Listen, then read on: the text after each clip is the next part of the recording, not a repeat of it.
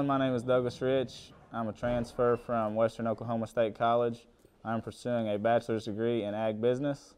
I've been rodeoing since I can remember, and I'm from Herrick, Illinois. I chose UTM because I heard it had a great rodeo team, and it really seemed like a good school for me to finish out my education. When I'm not in class or on the road for UTM, I am going to other jackpots or practicing a lot.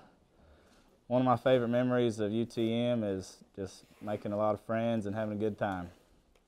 I'm planning to professional rodeo whenever I leave UT Martin.